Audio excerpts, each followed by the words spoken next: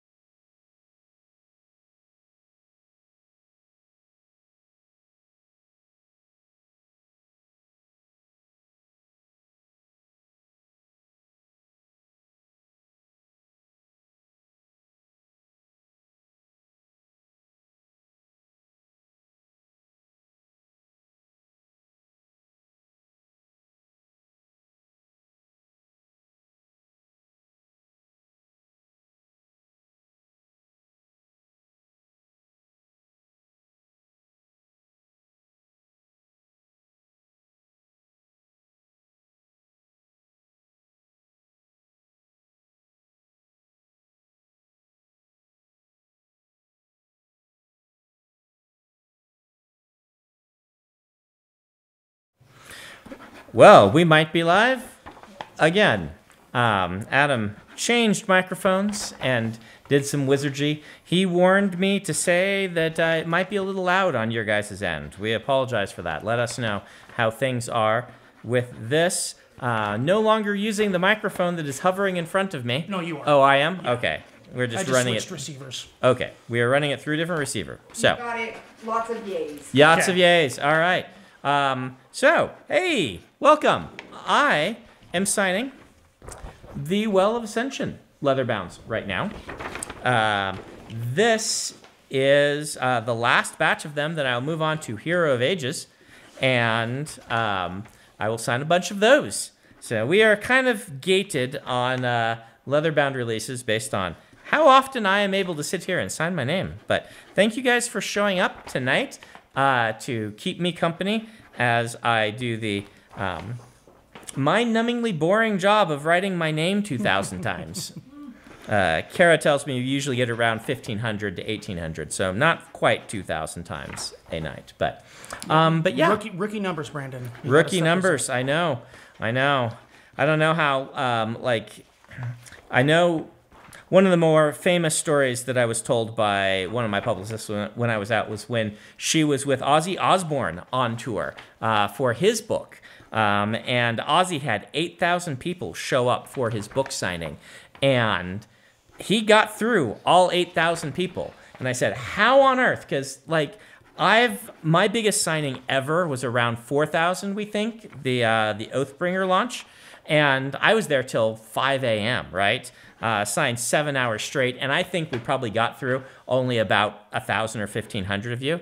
And they said, oh, well, Ozzy sat with his head down like this, mumbling the whole time in his stream of consciousness mumble that was constant and nonstop, and people just put things in front of them and he signed them, and he didn't look up, and he just kept going, and we aren't sure if he thought he was what he thought he was doing or where he thought he was, but all the fans loved it because that's what they expect from Ozzy. So but yeah, he got through 8,000 in that book signing, so it is rookie numbers for me to only be able to get 1,500 of these when, Ozzy Osbourne, he can do 8,000, no problem.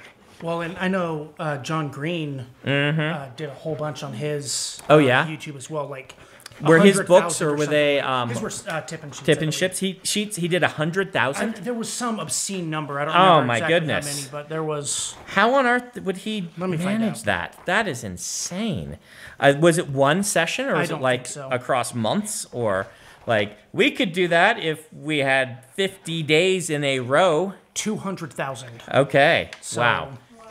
That's insane. And that was from 2017, so How probably did he Fault in Our do Stars that? or something like that. I don't know. Maybe they had the team that was constantly moving because I have to move my own pages. I'm very very bootstrappy about this. Very blue collar of me to be moving my own pages as I sign my expensive leather bound editions of the book. So maybe I did once go sign at the Random House warehouse. And they had an assembly line of people. So they had boxes and boxes of books. And they had one person who would just be slicing open the boxes of books and turning them over and putting the books in a stack. And then another person who would take stacks and put them on the table. And another person who would open them to the proper page. Another person who held them open. And then they just move in front of me like a conveyor belt made of people moving books, and then another one on the other side that double checked, and then another one that took them and put them in the box, and another person who then taped up the box and put it back in the stack. And so there were 10 people here helping me sign books for several hours. So From the chat, Michael Buchwald says the entire first printing of The Fault in Our Stars was signed. man, that is insane. It's insane. Yeah. And the fact that the first printing was 200,000 copies, apparently, that's It shows also you how insane, yeah. right? That's some YouTube power right there. And, very good book. But also, for the first printing of that to be so huge, yeah. Well, here we are. You will only have me for 2 hours, and I will not be signing 200,000 copies of things. I indeed will be signing far fewer than 200,000 copies. Maybe in the future we can try an assembly line thing, and make the team have to be moving these in front of me super fast. Yeah, I don't mind watching them do that. that might be. That might be something amusing to really try. Really only Hazel. As long as Hazel has to run a lot. Yeah. Hazel and Kathy. No, he'd rather Kathy just not be in here, right? Oh, yeah. That's true. That's. I didn't know that was an option. She's not here right now. She's I think at my place.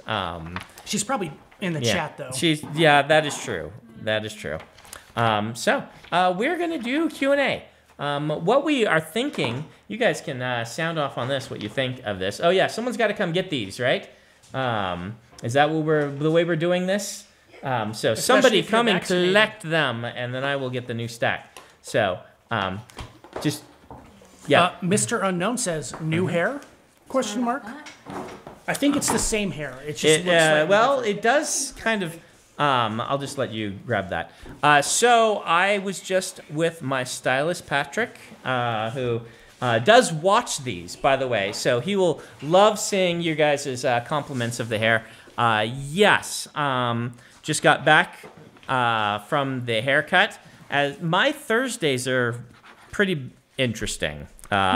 Like, I spend all Thursday either on phone calls or being driven places while I'm on phone calls.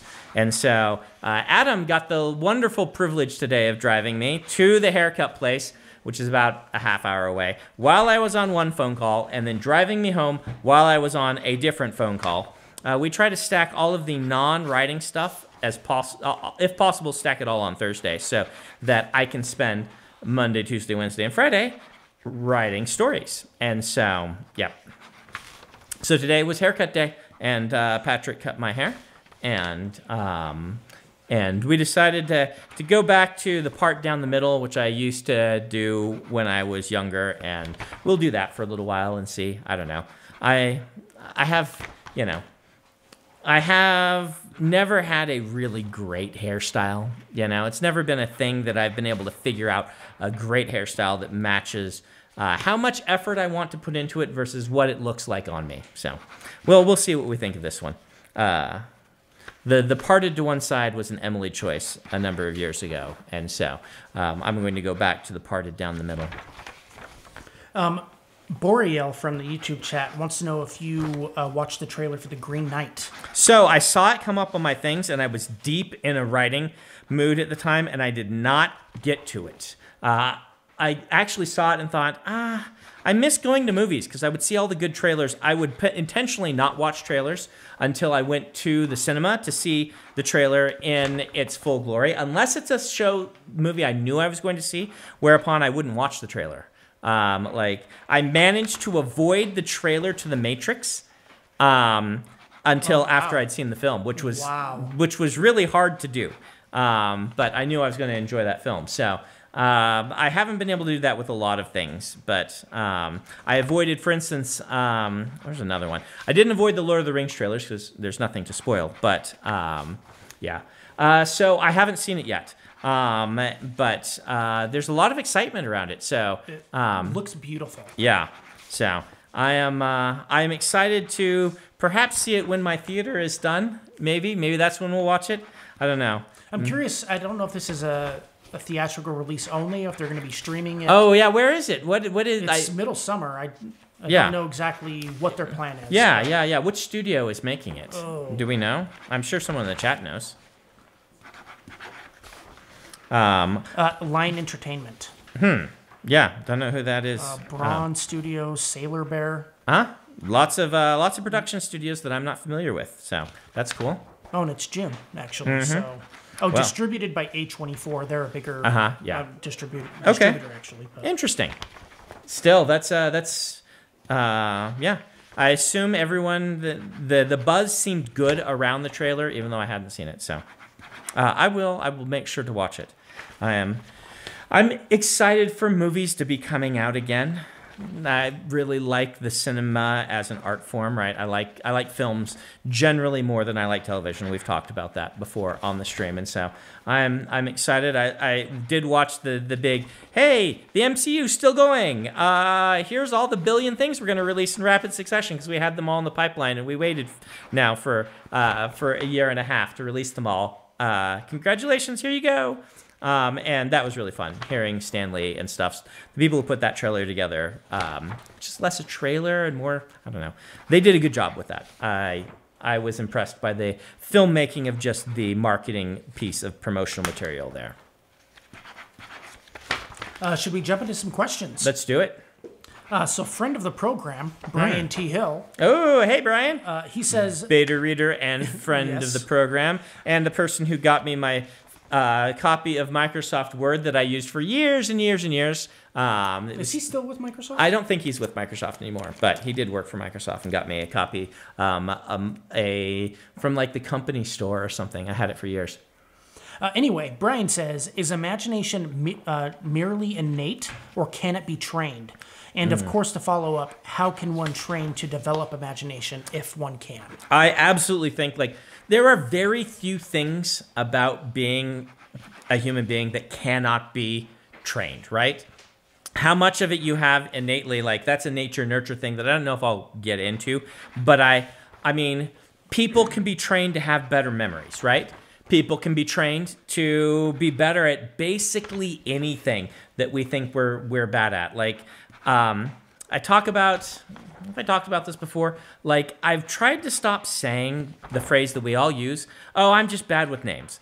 Because my wife, who was a school teacher, kind of pointed out, most people are bad with names, but you can be good with names if you try, right? She's like, I'm not good with names. I was a school teacher and made a concerted effort to learn to memorize all of my students' names because I thought it was important for teaching. And she got really good at it. And now she remembers people's names when they introduce themselves and, puts a face to them and can remember that even weeks later because it's a skill she trained herself to have. And I respect that, right? It kind of shows her care about people that she wanted to do that. And so, yes, I think imagination can be trained. Now, there are some interesting things here. I find the people who do not... people's imaginations work differently. There are people who are, for instance, face blindness is related to this. There are people who do not picture things in their minds as they read them. That's just not a way that their imagination works.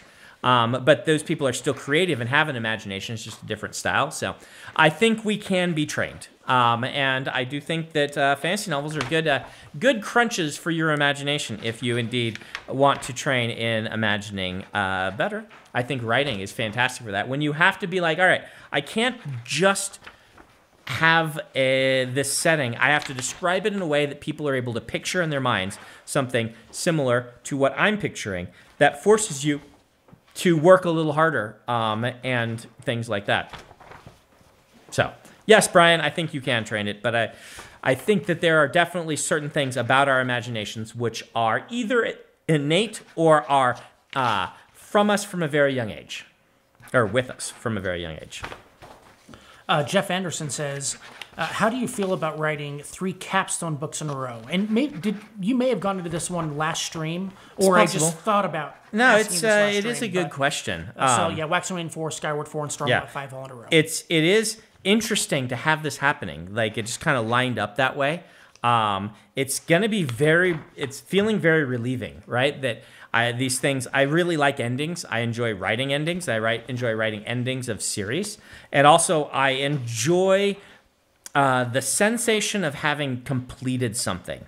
Is a very satisfying sensation to me, right? It's part of why I keep writing and why my work ethics works the way it does is because having finished something is just very innately satisfying. And I do know that, for instance, I have had quite a great time having my career take off as it has over these last 15 years, 16 now. But for the longest time, I felt a little awkward because I hadn't finished that much. I had basically finished more series for other authors than I had for myself. I'm exaggerating, but it felt that way at times.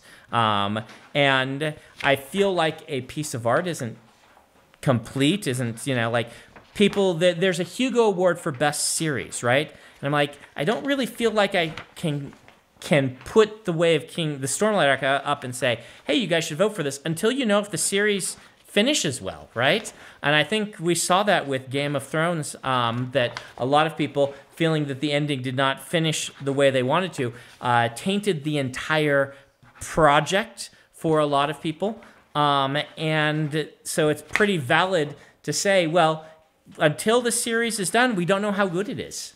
And I look forward, I like finishing things because that allows that to be like, how is the series? And having these kind of mega series capstones like this with Stormlight and with Mistborn allows kind of to have the best of both worlds, where there is a portion that is finished and can be viewed as a single entity. And kind of responded to in that way. So I am really excited for the next 2 years. We are only now, seems incredible, but we are about 7 months away from when I'll be starting another Stormlight book. That is just mind-boggling yes, to me. It feels like all it of you just guys happened. are like, oh, I can't believe you waited this long. But for us, like, Stormlight books are so intense and take so much work and things like that. To have one coming up again, because I write those to be released every 3 years has been my goal recently, and they take about 18 months, so I will start that one on January 1st. So there we are. It's already coming. That means the team needs to be ready for the Words of Radiance Kickstarter. Oh, no. Mm-hmm. We start January 1st, too. Yeah. Yeah. For those who are wondering, I do have a mini Kickstarter update here. This will go on my weekly update also. But if you're curious, we are very close to having ready to start shipping the 2021 leather bounds. I thought those had been going out. I was incorrect. Those are going out starting probably June 1st. That's the goal, that we will start. And they will take like 2 months or more to ship out because there's like 15,000 of them or something like that. And so basically, as the bindery finishes them, it will ship them out in groups as it's like, we've finished, this pallet worth, and then those will just go out. So if you were part of the 2021 group, you should be getting them. This would be good because we're really hoping that everyone can have their book by the 1 year date of the Kickstarter ending. That we'll meet it within a few weeks or so, but I'm not sure. Pretty good. Yeah. That's really good. And swag bundles are continuing to go out. Those will still take another couple months at most, as we're about a third of the way through those. And there will be no interruption between the 2020 and 2021 version of those. They'll just continue to go out. But the leatherbounds, if you weren't aware, we had gotten 10,000 of them ready that knew we could get out by 2020. But getting these leatherbounds done is a big effort on the bindery's part. And so when we opened up the 2021 ones, we knew, because partially I had to sign them all, that it was going to take us a while. So that's why those were in 2 phases and 2 batches. And you should know when you did the Kickstarter if you were 2020 or 2021. The inevitable question that will follow is, can I get copies of the leatherbound if I was not in the Kickstarter? And the answer will be yes, but not until everyone in the Kickstarter has their copies. And then we will start making them available on our web store, probably some for Christmas, but probably not a ton yet, because again, I have to sign big swaths of them to make that happen. And our focus has been completely on getting the ones that we have already sold to the people who bought them. So, but those are already signed, your 2021. So they're being shipped to the printer, and the slip cases are getting made, and the covers are getting made. And as soon as that's all, they'll be able to start sticking them all together and sending them off. So that's where we are. If you've been waiting in breathless anticipation, it is coming soon. Actually, one of my business colleagues that I was on a phone call today said, I'm really waiting for mine because I'm going to read the book when it comes, because he hasn't read Stormlight, he's only read Mistborn. And I'm like, I can probably get you, a copy of Way of Kings if you want to read it. He's like, no, I want to read the leatherbound. I want to read with all the art and all that stuff. And so I was a little surprised because for me, leatherbounds go on the shelf prettily, and then I have a paperback that's somewhere that I read. But he's looking forward to digging into the actual leatherbound and reading it. So from the chat, El Mago85 says, first time to catch a live signing. Hello from Denmark. Hey, hello back to you. It's probably very early in the morning. Yes, my ancestry is from Denmark. That's the sun. That's yes. That part's actually not Anglo-Saxon. It's probably Norman. The Sanderson is Alexanderson, and I think that comes. It's actually the Hansens, Hansen, which is my mother's mother. That's all a Danish line, yes, that is your children's line as well, since you're married to my sister. But yes, the Hansens.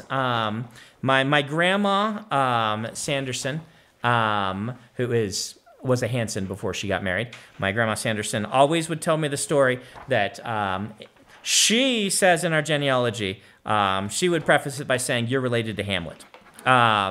And she was an English teacher, so made sense. She said that there was an that our family line came from an illegitimate son of the royal line. I have not been able to confirm this in my own research about our family line, but she knew, before she passed away, she knew way more about this than I do. And so it's perhaps in there. So perhaps I am a lost scion of the Danish royal line. Knowing how royalty was back in the day, I wouldn't be surprised if many of us are traceable to one of the various royal lines. So I am not a lost king of Denmark, though, because not only illegitimate, but through various matriarchal lines. So, but I'm related to Hamlet. I'll accept that. Animals 555 says there seems to be a lot of influence from Taoism and Taoism in Mistborn. Is this deliberate? Yes, it is. I really like philosophy. I really like world philosophy. I really like religion. I really like the intersections between religion and philosophy that you get in Taoism, right? These sorts of things you'll see popping up all over the place. And it is kind of interesting because a lot of the cultures of Mistborn are more European influenced, but a lot of the philosophy is a little more Taoist. But in Stormlight, a lot of the cultures are a little bit more Asian influenced, but the philosophy that's popping up is a little bit more European a lot of the time. And that's just because it matched the narratives and what the characters I thought would actually be interested in talking about. Though there is the whole Shintoism influence on the world building of Stormlight as well. So, yeah. Anyway, yes, there's definitely some Taoism sneaking around through Mistborn, and that is intentional. And apparently it's 2:30 in Sweden. 2:30 in Sweden. Ooh. So I have never been to Sweden or Denmark. I have only been to Norway. The bookstore there in Norway and Oslo invited me. I had a wonderful time. I did not so much love the whole it being 2 a.m. and being bright well, not quite bright. It was more like it felt like it was like 6 or 7. Dusk or something. Like yeah, it wasn't I would love quite that dusk. for golf. That would be great for golf, but I'm a vampire, so I like things. I like the darkness. I work at night. Night is soothing to me, and so whenever we get to the part of the year where it's getting light, staying light later and getting light in the mornings earlier, I'm just. I prefer the fall and the spring to that. Winter, is not my favorite season just because winter in Utah, though it's not as bad as some places, certainly not as bad as Nebraska.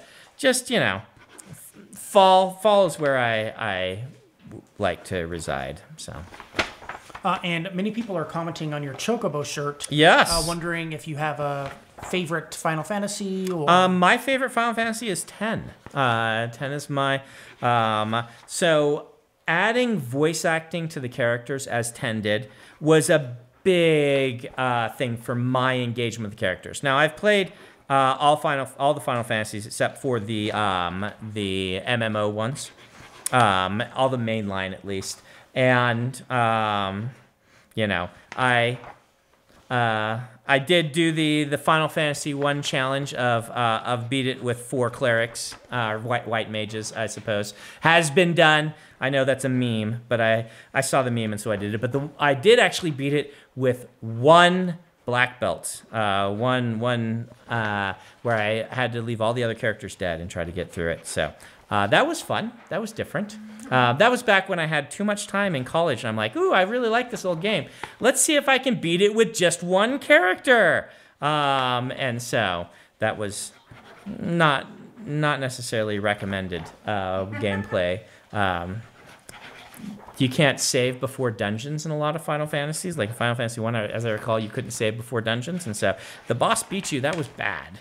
And several of the bosses had auto kills that were not supposed to be that big a deal because you have a 4-member party. But when you're only using 1, that's a digression.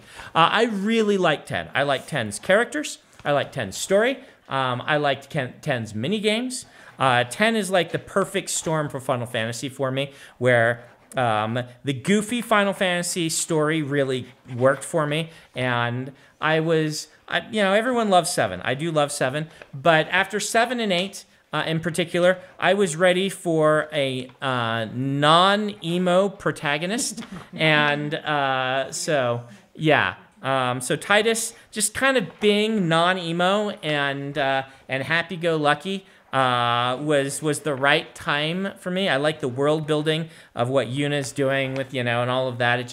It was cool to see a character's class integrated so well into the world building and mythology. And then the voice acting was just great. So thumbs up for 10. But I would say number 2 for me is probably 7 for nostalgia's sake. Like, I know a lot of people prefer 6, but, the full motion videos and stuff for 7 really did have an impact on me. And they were mind-blowing at the time. At the time, they were just incredible. And then after that, it's probably for me, I think it's 12, just for the side character of the captain, who is the guy who always is like, he's talking about how he's the protagonist and all of these sort of narrative jokes. I just loved that guy. Every line of dialogue that came out of his mouth, even though he had one of my least favorite things involved in that show was the JRPG women wear lingerie as armor. Like, he had a bunny girl sidekick who wore lingerie as her armor, and I'm like, I just could not take it seriously. It was. Yeah, I don't prefer that method of let's just say of costuming, but he was great. And then probably 8, and then 6 probably for me. 1 is still up there just because of the memes, like the meme runs that I've done, and I've probably played it through more times than anything else. I did not ever play the ones that were in Japan and didn't come to the States originally, right? So like Final Fantasy II did not come to the States. I think we got 1, 4, and 6. I could be wrong on that. I think 6 was Final Fantasy III to me back when I was a kid and had a Super Nintendo. And 2 and 3 did not come. So I never played whichever ones those are. The one with Lightning and the boy band, those 2 more recent ones, I think that just turn-based combat, it's just not a thing that I love anymore. I just have so much trouble. Even the one with the boy band, 15, I'm joking there, but they really were like a boy band. They had really some fun some characters in that, but even that one trying to be more active, it felt so button mashy to me. That one actually kind of also turned me off because we hit girl with a southern accent. The truck stop. At the truck stop, and the accent was so grating, and her costume was so grating that it turned me off on that one for a while. But yeah, like, come on, come on, guys. Can we just get some depth to some more of our side characters? Some of the women in particular would be really nice. But yeah, anyway, JRPGs, there you go. Yep. I am not the biggest JRPG person. I would rank Dark Souls above any of the Final Fantasies if I just am wanting something to play, though 10 has a very special place in my heart. Did you play the new Final Fantasy, the Final Fantasy VII Remake? I did not play Remake. So I was tempted. Number one, as I think I've talked about before, my kids have the PS4. Like, I have a gaming computer. And I don't know if Remake is on the computer or things like that, but everything I heard from people was that the stuff that was from the original is great, and all the new stuff, a lot of reviews were saying, was like, meh.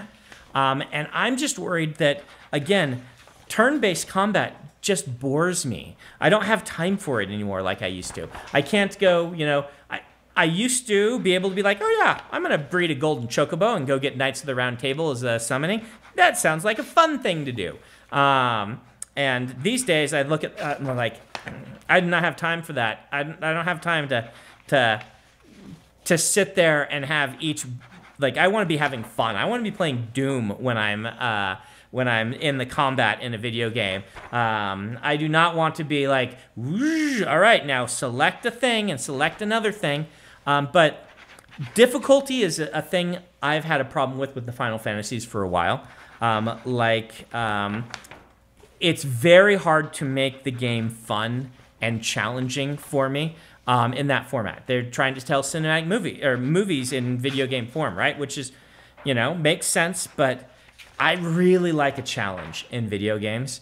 And not having a challenge, it's hard for me to play games. And challenge doesn't have to be hard. Like, new game mechanics that I'm still figuring out can be really fun.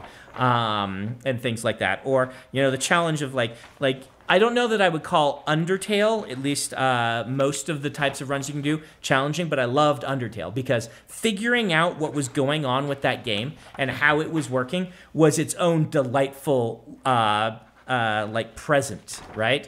And so it doesn't have to just be Dark Souls level difficulty. But I need something that feels new and interesting that I'm figuring out and that's engaging me on more than just So 15 tried that and didn't work for me. Some people have said that they really like 7 remakes, but I'm also like, so 7 remake is only a part of it. Like, okay, I'll play it maybe when I can play the whole thing. So that makes sense. Frederick Bass from the chat wants to know if you could collaborate with any dead author in history, who would it be and why? Robert Jordan. I've answered this before. Yeah, that was yep. Too much of a softball. Yep, Robert Jordan, because being able to get Robert Jordan back to be like, all right, what about this thing? I didn't, let's do, if I could commune beyond the grave and be like, all right, Jim, tell me what I messed up. Let's do a different version that fixes the things that you are annoyed about that I did wrong. That would be delightful, But, also proving a life beyond the grave would also probably be a bigger deal. But, who else would I pick that I would collaborate with? I don't know. Oh, something just turned on in here. I have said before in the past, and I still think that that Anne McCaffrey would be fun to collaborate with because she did a lot of collaborations, and I'm very fond of her writing. So that's an option. Yeah, but I would definitely say Robert Jordan. And I think that's a fine answer, and especially since you already kind of did able to right. collaborate Yes, so it would be getting to be able to refine what I have done with his input would be very cool. Nolan Cartledge from the chat says they're looking for advice on getting over fear of starting their first book. Okay. So this is going to depend on your personal psychology, but So how about this? Some of the things I could say here could be wrong for your personal psychology. So I'm going to give a couple of different options. What was really helpful for me and my psychology was taking the pressure off that first book. For acknowledging to myself that my first book's job was not to make me a professional writer. It was not even to write a good book. My first book's job was to get me in the habit of writing. And because of that, I wasn't able to finish a book until I set aside the book that called Dragonsteel that I've been working on for years and years in my head that was like perfect in my imagination. And I was too afraid to start because I would screw it up until I just am like, you know, I'm going to do this other story, this thing that just occurred to me. And there's no stress because if I mess this one up, well, it's not the perfect book that I've been planning forever that I still haven't written, Dragonsteel. But that taking the pressure off, hearing that your first 5 books are generally pretty bad, and it's okay, was really good for me. I have known other people that is terrible advice for. That getting in their head that the book is probably not going to be that great is just a huge motivation killer. Where for me, it was like, oh, good. I don't have to be very good yet. I can just enjoy it for me. And so for other people, getting that courage up is about picking the right reward for finishing it, for working on it daily, setting up a schedule and saying, here's what I'm going to do, and here's the reward if I do this thing. That could be the right thing for you.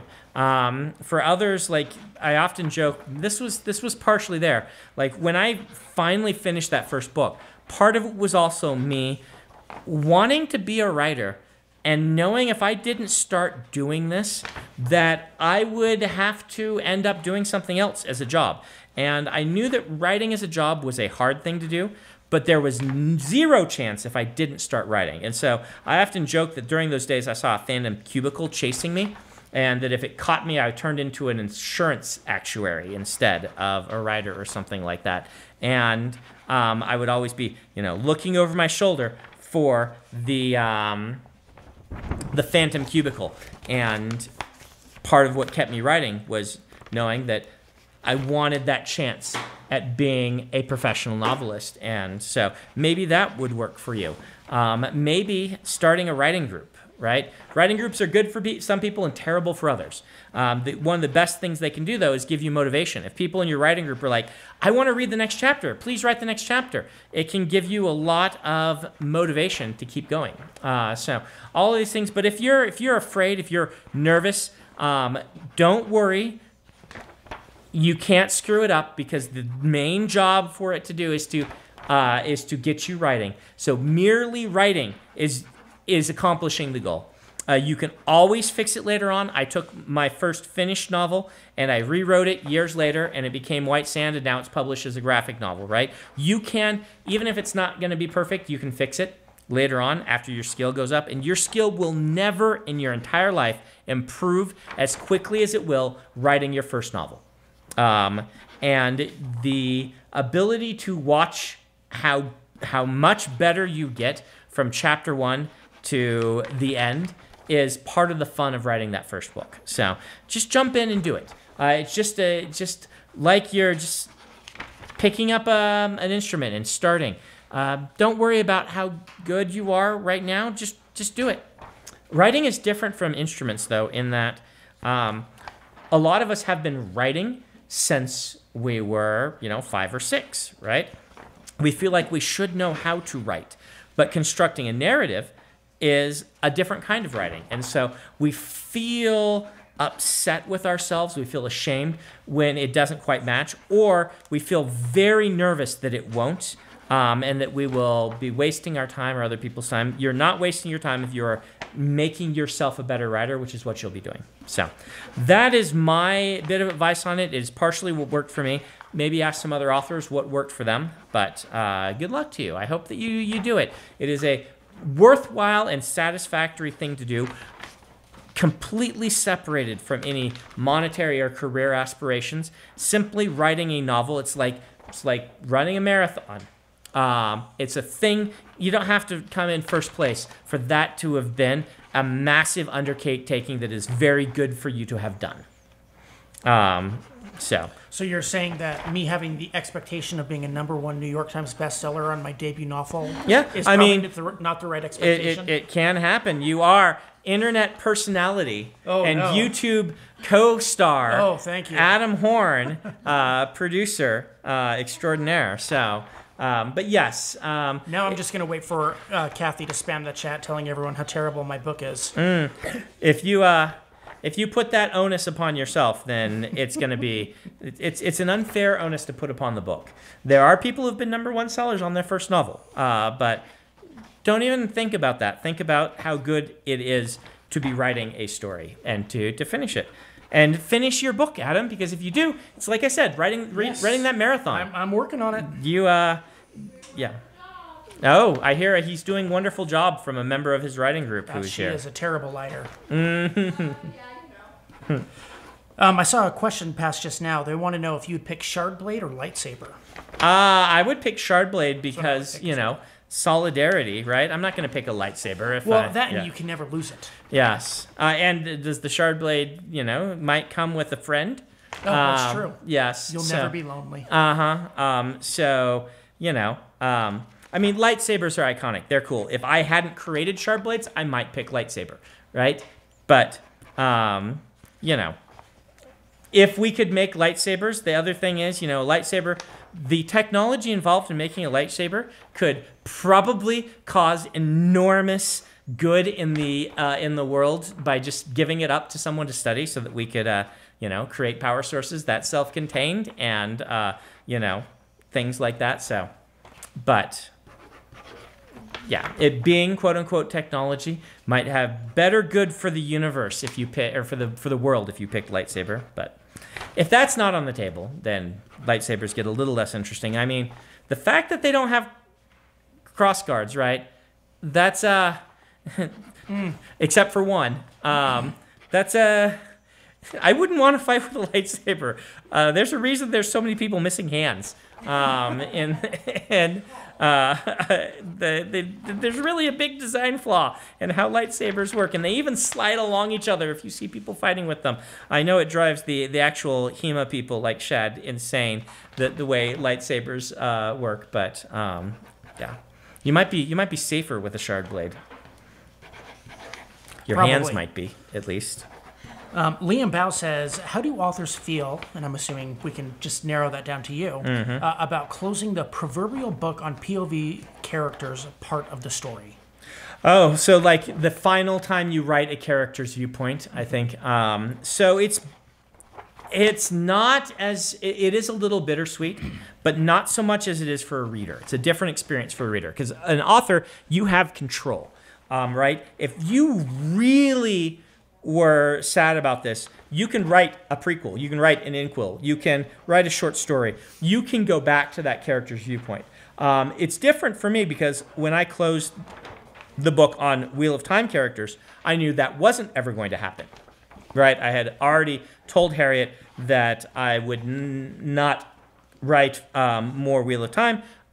You can see my FAQ question on YouTube for why. It's a big long story talking about it there. But she also had the same mindset. It wasn't like she was pressuring me, and she just was curious what my thoughts were. And I knew that this was it. This was being done. I've likened it to carrying the One Ring, right? When I had the Wheel of Time, and I gave that ring back, and it became Harriet's burden there. And so finishing those characters was more bittersweet. But at the same time, the way that I work as a writer is that I generally know a character's journey from the early pages of the first book. I know where they're going, where they'll end up. Now, this isn't always 100% accurate, but I'm always along for that journey, and I'm always looking ahead. And by the time I write the end or whatever for their last viewpoint, I have been anticipating and planning for that moment for months, perhaps years. And so it is it's more of this thing, it's almost like in my head, the book is already done, and the writing it out is a formality so that the rest of you can experience it. And for me, that character's ending has already kind of happened, and it happened years ago, and it happened perpetually. Like, I wrote the book as a chronicle of this character's life, already knowing it. It's like I'm writing a biography, not writing a piece of fiction. And that changes my perspective on it. I don't regret to the same extent. It's more like I'm when a character dies or when I'm done with a thing, it's like, this is the thing I set out to do, and it is satisfying to finally be able to let other people see the thing that in my head has already been in existence for years and years and years. Brandon Bennett says, how much planning goes into a whole series, trilogy or larger, when you begin writing the first book? Do you outline the first book in depth and keep a looser outline for the others, or do you work out everything before writing? So it's what you said the first time. Generally, I will do a pretty solid outline for a book one, and then I will write the first book, and then I will outline the rest of the series, and it will be a looser outline. It'll be, a couple pages per book.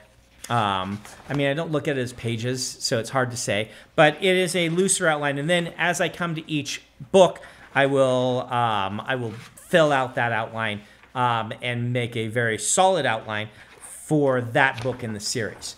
So the big outline for a series often happens after the first book. Now, there are a couple of exceptions. The big exception in my case is Stormlight.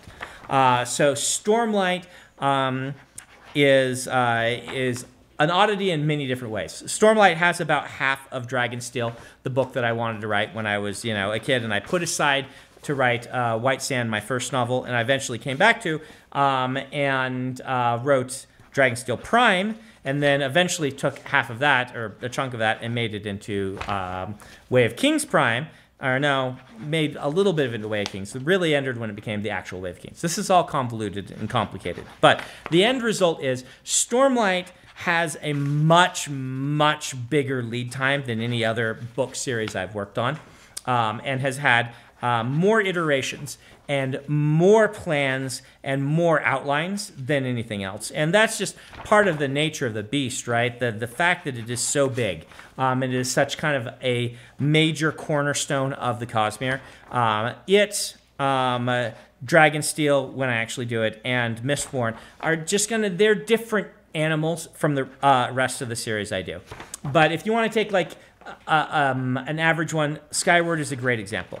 I did an outline for Skyward, I wrote the book, and then I sat down and I created an outline for the series, which is several pages per book that I sent to my publisher. They gave a thumbs up.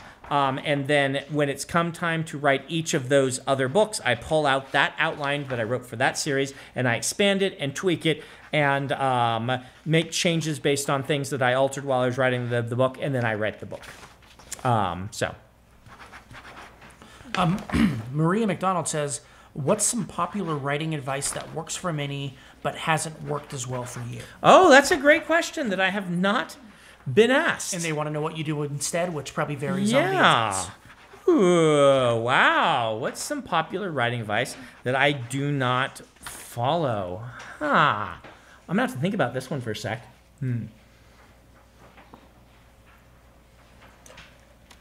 This is not hugely popular writing advice, but it is popular among a segment of writers who I respect, which is the Heinlein philosophy, which is don't revise or resist revision. I would say this is less popular than what I do, which is extensive revision. But I'm just baffled by the people who kind of follow the Heinlein road, which is write your book, be done with it in 1 or 2 drafts, don't revise unless someone is buying it and the person who is buying it is giving you the editorial mandate to revise. It just confuses me. A lot of this crowd do not like beta readers. They do not like, and some of these people, I know quite well and whatnot, but do not like any sort of, it's like you have to create, your artistic vision is your first draft, and you want to preserve that is kind of how they view it, and you want to not ruin the raw unfiltered creativity that goes into a first draft. And I am very much on the other side of that. I feel like a rough draft is like a half-finished sculpture where you've gotten the shape of the thing you're making, but it takes a ton of refinement and work and playing off of what early readers say to better gauge how you want to target it. But that one doesn't quite answer the question because it's not. I think that authors who revise, I think, greatly outweigh those who don't revise. And so it's a good weight joke in there for you if you wanted to make it. What's a piece of writing advice that I just do not follow at all? I have no idea. What's that? Writing sprints. Oh, there's a good one. I don't like writing sprints. Yeah, I don't use writing sprints. How did you even pull that out, Kara? How'd you know that? I don't know. I go to a lot of your conventions. Yeah. I've heard you talk about that you don't do writing sprints. A lot of the my authors' friends do writing sprints. So what is a writing sprint? A writing sprint is where you sit and you just write. And you like time it and you see how much you can get in this short amount of time. And you don't go in with a premise or anything and you just go. And they really like them. It's kind of liberating to them. It helps them turn off their internal editor. It helps them, be super creative and things like that. Basically, it solves a bunch of problems that I don't have in my writing. I never lack for something to write. I don't lack for motivation or consistency. And so a writing sprint is just like, I could have spent that time working on something that I actually want to get done, that I have a deadline for. I don't want to writing sprint. And I don't it doesn't do me much good to just be like, go, don't plan. I'm like, the story will be better if I plan it a little bit. I know what will make one of my stories better. I know what makes me excited about a story turning out. And so I would rather take 15 minutes up front, consider the story that I want to tell, and then make the first draft a little cleaner and stronger because of that. And so I do not like writing sprints. I do not do writing sprints. I don't do a lot of the writing exercises that professors like to use, that a lot of my writing friends like to use and talk about. I don't need to do that. Now, the things I do think as writing exercises that are useful for me are ones that focus on a specific type of writing that you're not as good at to try to strengthen that. I've talked before about, writing dialogue-only scenes with no tags and making sure that your characters all sound like that's a good skill to practice. Being able to write so you can tell so a reader can tell your characters apart with no dialogue tags and no setting details is a useful thing to strengthen particular muscles in the writing process. But just writing sprints, just to get yourself writing. I don't need that. I need more time to finish the books that I've planned to do and that I want to do. So, a friend of the program, Darcy Cole. Hey, Darcy, how you doing? Another beta reader. Any advice for forcing oneself to work when the rest of one's life is super stressful? Oh, man, Darcy. Oh, I am sorry. My advice is to ask an author other than me. I can, of course, opine as I am wont to do. But the truth is, I am not a high-stress individual. And I have never had a period in my life where super high stress was a hindrance to me writing. I've had lots of friends that is the case. And this is because of the way I kind of interact with stress is different from a lot of people. It just does not hit me the same way it does for a lot of people. And so if that means that if I did have like a super high stress time, I would probably crumple and not get anything done. So I could probably use whatever advice you get from other authors.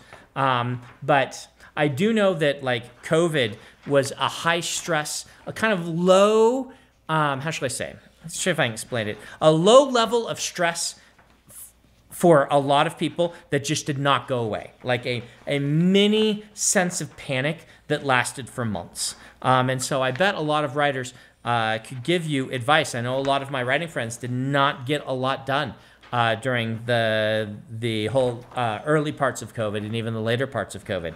And I guess this comes down to understanding your own psychology. Like, how can you make writing a relaxing thing. One of the reasons my life is, I think, so relatively low stress is that going to writing is how I decompress and like how if something is bothering me or whatnot, writing will relax me. And making writing into that might be some advice I could give to you, which is take away some of the pressures that are forcing you to stress about your writing. That might be a way to do it. Turn writing into the refuge that you go to when other things are going really, really stressful. But I don't know. Again, this is a better question maybe for, Mary Robinette or someone like that who has more firsthand experience in making this happen. I didn't catch the name on the chat, but they wanted to know what your favorite movie was. Favorite movie? If you can narrow it down. I usually have a couple of go-tos. We'll set aside the what does it mean to be favorite, and did it change? I mean, for all of us, it probably changes and stuff. Generally, my favorite movies, Gattaca is usually one of the ones I mention. I just really love how Gattaca, just the various pieces of it work and what it does, and I love the cinematography, and I really like the acting and things like that. I will often point to Die Hard as I think my favorite script. Just the tightest, strongest, most interesting and well put together screenplay. And I just, Die Hard, how it again works as a story is so interesting to me. And I'm say a big fan.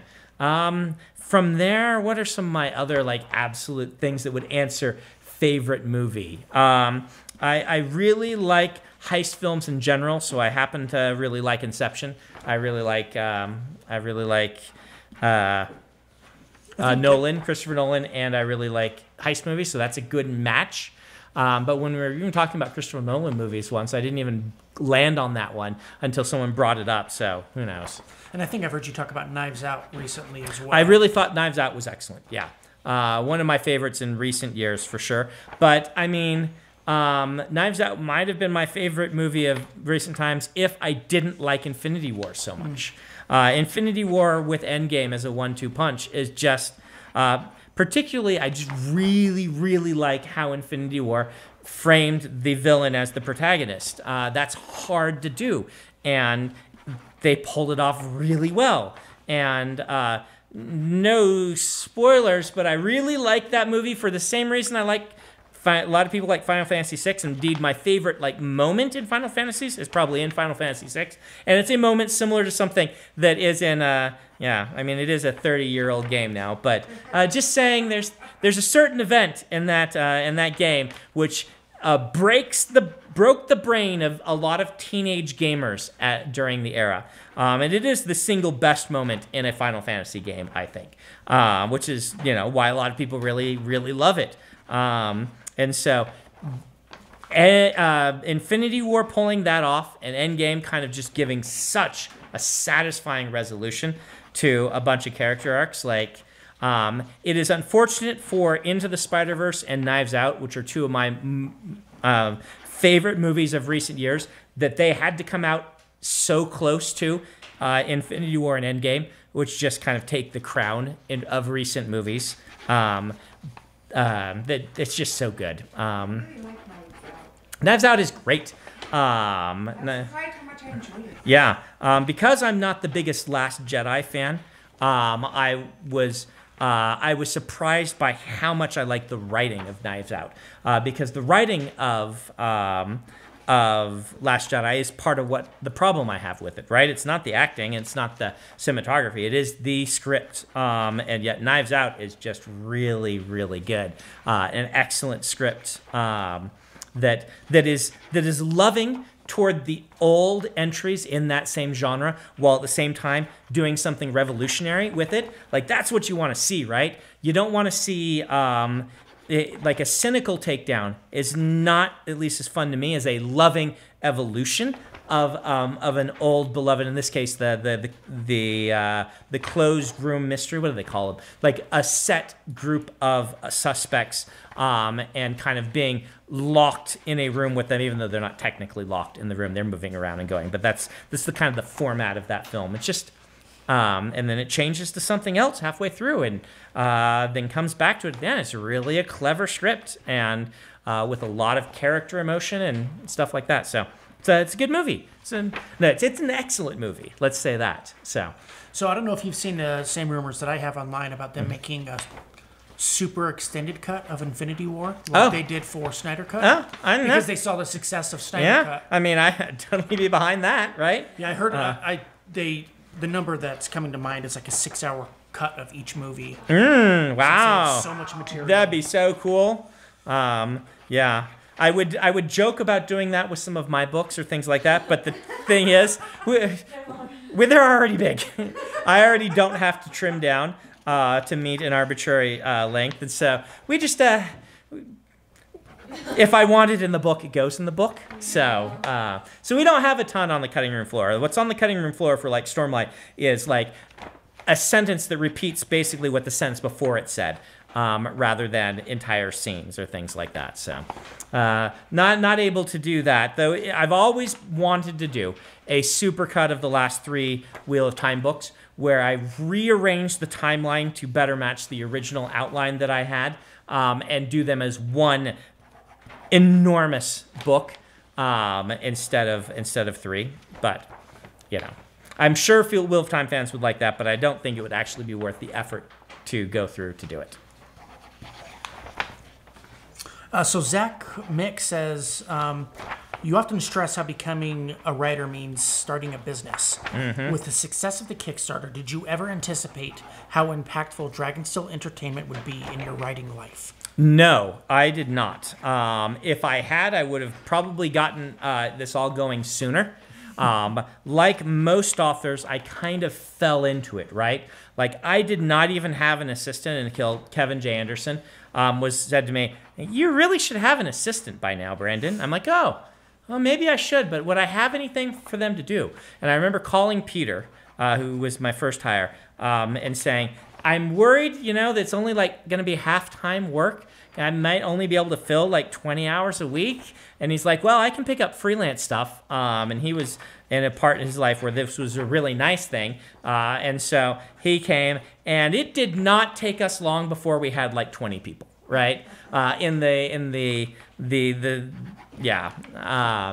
it was probably under 10 years that everybody that all the officers were hired, and we had everything going from that first hire of Peter. I mean, I've been here for almost 7 years. You've been here for 7 years. Yeah, I've been here Almost. for 8. Yeah. So Yeah. I hired Peter when I was working on the Wheel of Time, but it wasn't out yet. So it'd be like 2009. So yeah. So if you've been here for 7 years ish, almost, then like from 2009 to like what 2015 then. So in 6 years, we built the entire thing. And, once I realized how handy it was, and also, I am different from some authors. We're all different. We're all unique, special snowflakes. But this is not to say that other people aren't. But a lot of authors do not... were not trained by a highly motivated accountant like my mother, right? I've often talked about part of the secret of my success is, and we should probably pull these 3 folded ones off. yeah, that's what I was looking at. I'll pull those off. So those can be sent to people. We've got 3 little defect ones here. So happy little defects, happy little trees. There are no no mistakes. There's only happy little accidents. And so I have always had lofty goals and aspirations. I have always had a side of my brain that says I don't just want to be an author. There's a part of me that's like I don't, how to explain this? Like, there's a part of me that wants to be Walt Disney, or I usually use Stan Lee because I don't actually want to have theme parks or things, but I don't want to just be a writer. I want to create something that is a large pop media movement, right? Like that's what I've wanted to do. I want to do big things. I want to do epic things, not just with the books, but how the books are received and how the books are treated and how things happen with them. And that's always been part of what I wanted to do. That's why, when Moshe, when I called him and said, all right, here's the pitch on Mistborn, and I'm like, 9 books, 3 trilogies of trilogies. And he's like, wow, you're ambitious. And I'm like, you have no idea. Wait until we get going. And I've never wanted to leave the writing part behind, right? I don't want other people necessarily. I do want to involve them, like we're doing some of these novellas and stuff, but I've never wanted to do that. But I've always wanted to have something that is bigger than, the classic author sitting in a chair, releasing a book every 5 years and things like that, which there's nothing wrong with that. But a lot of my writer friends, that's kind of how they are, right?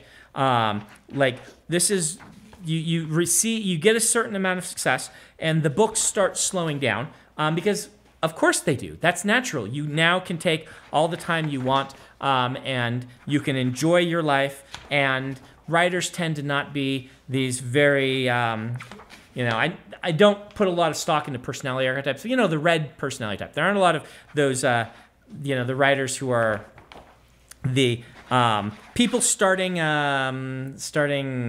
startups and trying to sell them and starting another startup and things. And I'm not that, but I think in epic terms, and I have always wanted something that wasn't just a book series, but that was an entire universe. And I like being in control. I like being able to release things via Kickstarter directly to the readers rather than being the person who is, the author that most authors are, that it's like you turn in the book and the publisher takes care of all that business side stuff. And the author can go back to writing the books, which is great for a lot of people, but I want to be involved in that business side stuff. I want to see what's happening. I want to be part of it. I want to be a publisher. And so that's just part of how my makeup is. And most of, a lot of what the team does, you guys can confirm this for me, is saying, all right, Brandon wants to do this thing. How on earth do we make this actually happen?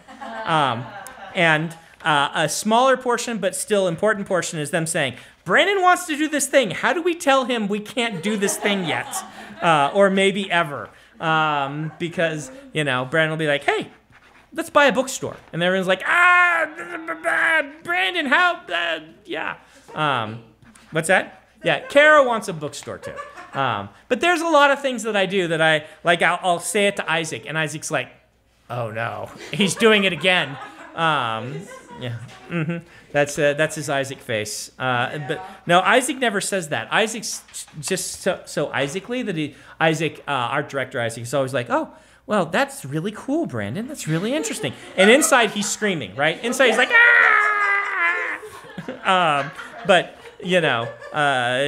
externally he's like, wow, that's so cool, Brandon. That's really interesting.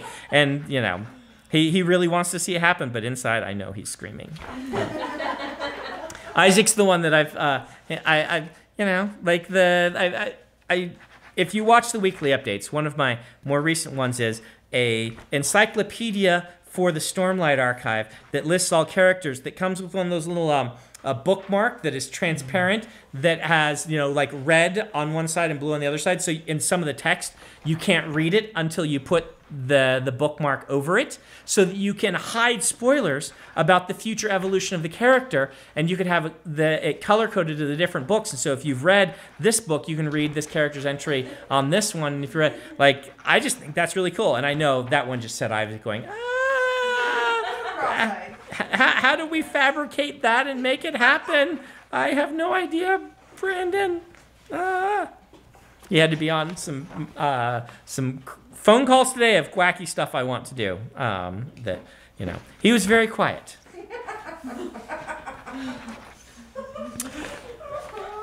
Okie Speed and Off-Road says, I have a bunch of different stories in my head that I would like to write. Any advice on keeping different stories from bleeding into each other? Yeah, so this comes into the more you practice, I feel like the easier this will be, because sometimes you do want them to bleed into each other, right? What made Mistborn work is that it was a mashup of two ideas that alone just were not good enough to hold a story. But what you're noticing is a real thing. You don't want every story to just be a hodgepodge of whatever ideas were occurring to you at the time.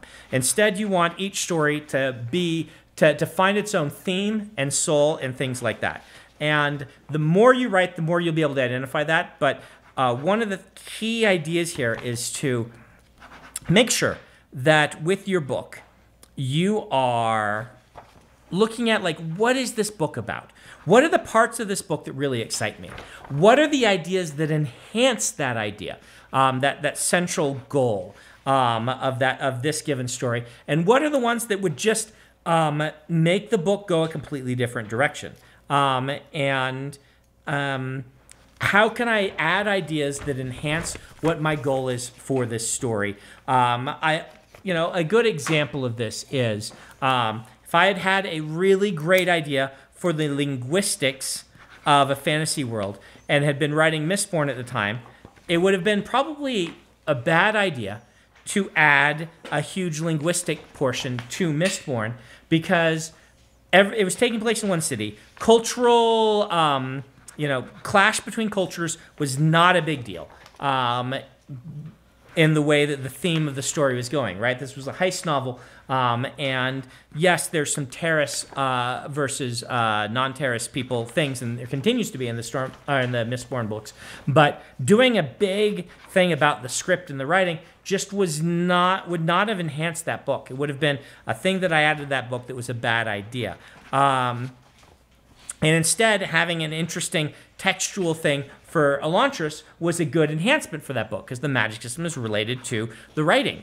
And having interesting textual stuff in Stormlight with the writing is really useful because it reinforces some of the gender role stuff that is a big part of society in the Alethi culture that the characters are responding to, pushing back against, or dealing with. And so in that case, it's two of my series having the actual writing, the letters and things like that, be part of the world building was really handy. And in Mistborn, instead of it being like we came up with the Steel Alphabet, it is there for visual coolness instead, right? Like instead of the linguistics being very important with the writing system, how it works, we just wanted something that looked neat and different. You'll have different goals for different books because of this. And so not letting them bleed, it comes down to understanding what a story is trying to do and what you're trying to do with that story and trying to add ideas to it that enhance that instead of trying to do everything in every book. That's probably something you already knew.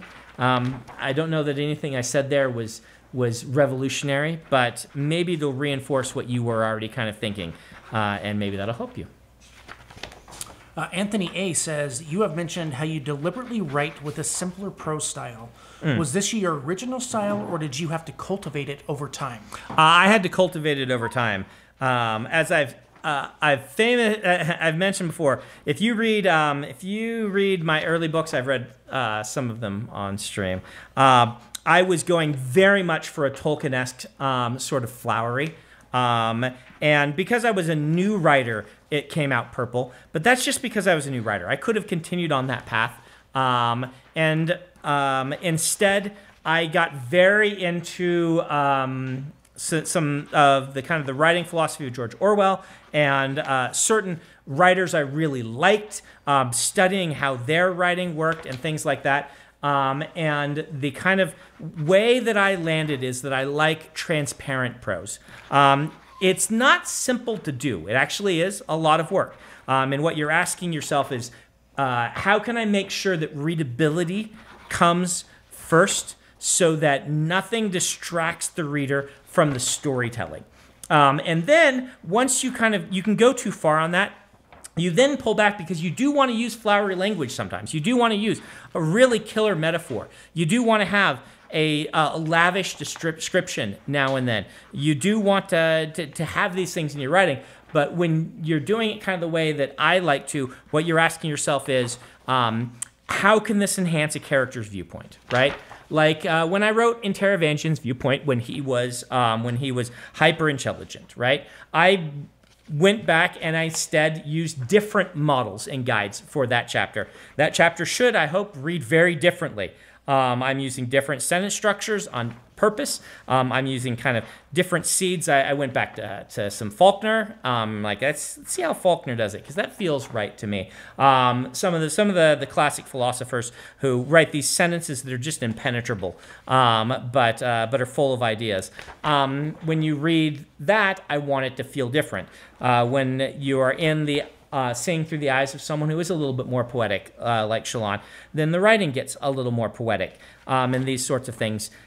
That is something that I like to do as well. But the core ideal of my style is that if people can't, if the prose gets in the way of people being able to enjoy the storytelling, then can we make the prose do something different? And this is not that uncommon. I would say that I think that I'm pretty good at this, but I am not the only one who is like this. This is just an adaptation on kind of a standard pop media style. I just have certain influences that make me, some of it is nuts and bolts, right? Some of it is stuff that you wouldn't even notice, such as making sure to put the dialogue tag as soon as close as possible at the beginning of a paragraph, as is reasonable for the text. Don't have these like long sentence with the dialogue tag at the end. It's stuff like that. It's get rid of the passive voice. Reconstruct sentences so that the logical flow of them and whatnot really works for enhancing understandability. So you can see the characters, you can see what's going on and things like that. It is, I don't think, there were times earlier in my career where I thought that it was like a polar opposite of a flowery style. I actually don't think it is. I think you can do, in Grandpa Tolkien, I tend to point out as one of the best examples of this, because Tolkien is very understandable. It's very, in many ways, like you say, it's very simple and yet beautiful at the same time. It's not like reading Kant, right? Kant is the opposite, or some of these people where you're like Joseph Campbell. Read some Joseph Campbell. Read a chapter here, 1,000 Faces, and be like, what did I just read? What did they actually say? I'm not sure. And that's the opposite of what I'm trying to do. Flowery writing is not. Poetic writing, rather, we should say, rather to not denigrate it. And you do want some poetic writing in your very more Orwellian, streamlined writing. But this is all kind of personal preference, right? And character voice for me is king. Is the character coming through? And any alterations to the style, I'm generally doing for character voice reasons. You know, I just had a random thought come to mind, and I'm going to ask you this question because I can, and no one can stop me. Ooh, yes. I was thinking of the weirdest book I ever read, which was House of Leaves. Okay. I'm not sure if you ever read that. I have not read that. Flatland is probably the weirdest I've read. Okay, I was going to ask you what the weirdest book you ever read was. Okay. Let's be honest, it's Finnegan's Wake, but I didn't finish Finnegan's Wake, so I can't count that. So I did finish Portrait of the Artist as a Young Man. That might be weirder than Flatland. Flatland just has a weird concept, but it's written very easy to understand, where Portrait of the Artist and Finnegan's Wake are written to be intentionally impenetrable. Anyway, go on. Okay. So, that was the question. Oh, what is it? What? So, for a long time, I considered James Joyce kind of the opposite of what I was trying to do, right? Which is it.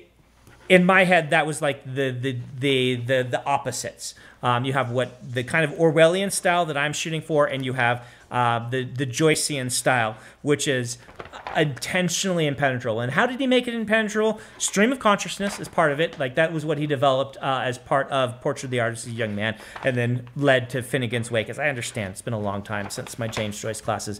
But it's also very deep literary allusions where,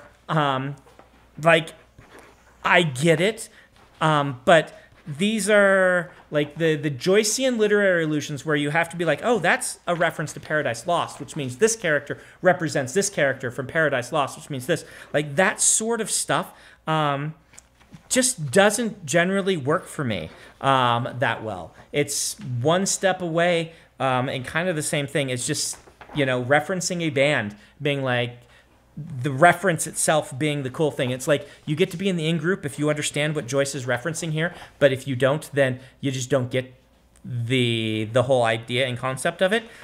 Just does not work for me very much. That said, Pratchett did this too, and I love Pratchett because but it's never overt. Like, if you don't know that, I'm going to use a very obvious example. There's a character in his book about rock music whose name is Bud of the Holly, right? Like, that one's really obvious. There are a whole bunch of them like that aren't.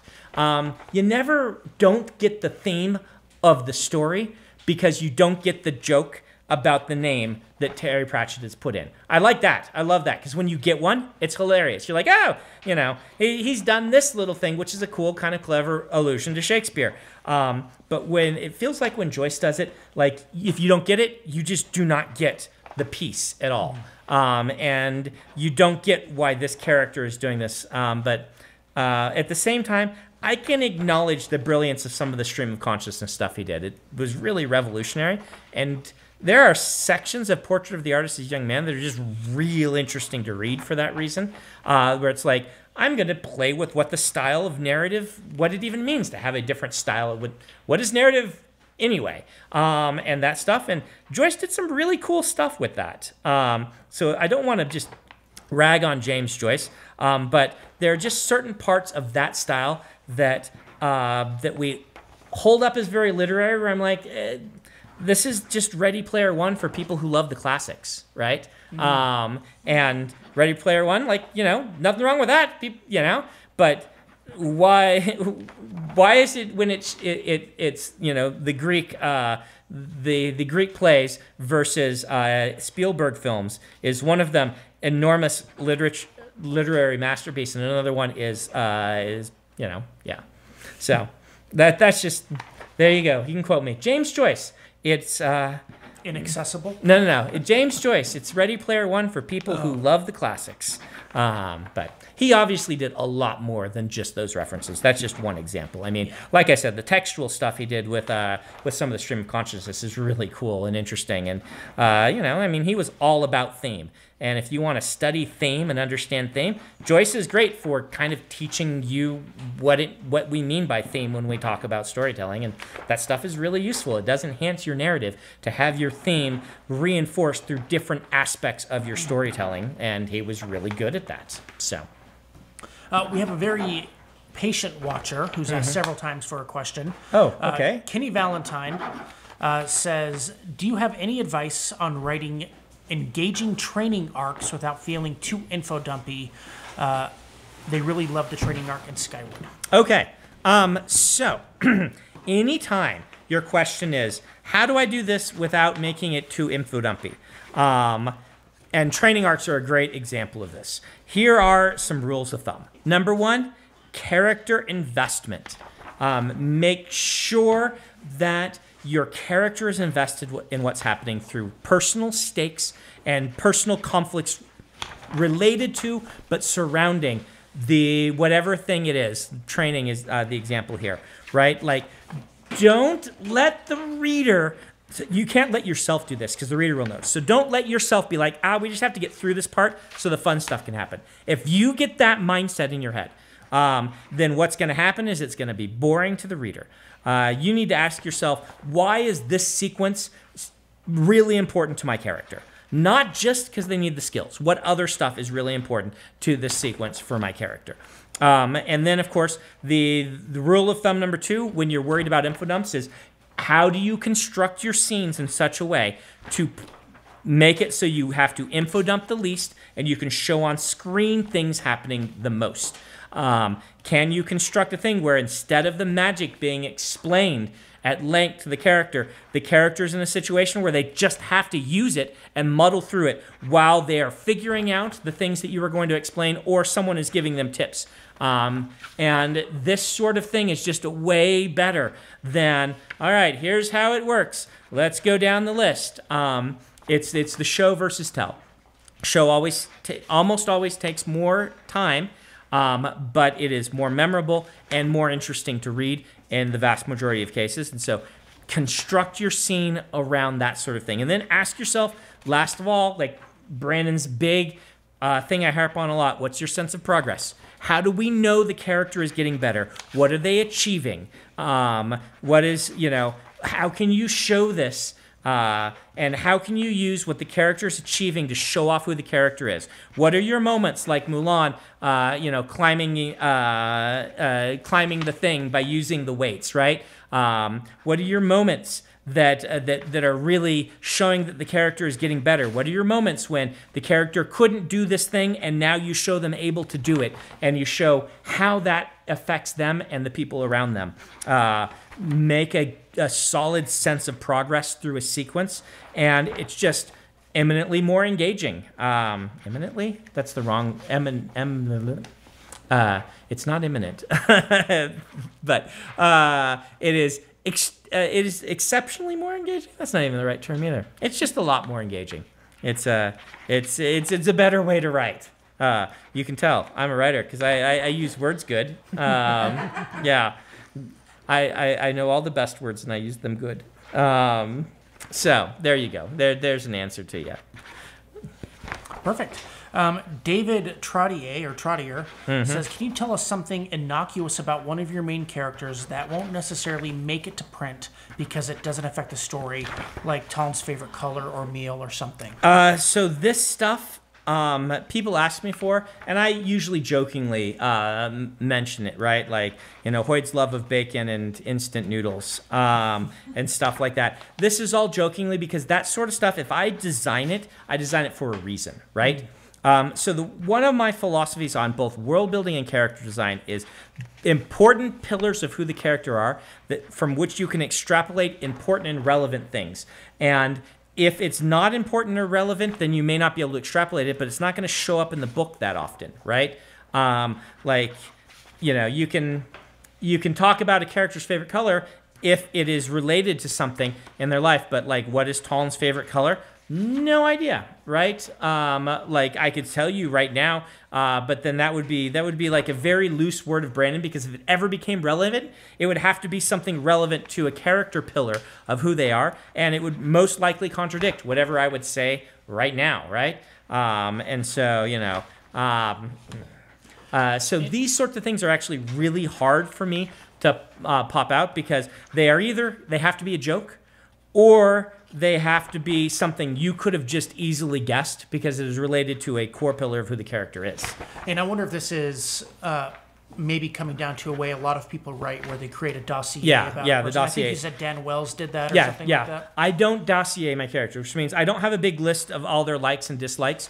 I instead use this pillar idea, right? Like, let's just take Kaladin. What are like the pillars of who Kaladin is? Kaladin, trained surgeon by his father, right? And the whole experience with his father is one of these pillars, where he's a trained surgeon, but he saw how people treated his father, and he resents that, and he knows how to heal, but he found he's better at hurting. And this whole idea of Kaladin's training as a surgeon and the experiences that he grew up with that is like a pillar of who he is. What's another pillar of Kaladin? Kaladin is Big Brother, right? Not Big Brother in the 1984 sense, but in the sort of, he is a big brother. He has a bit of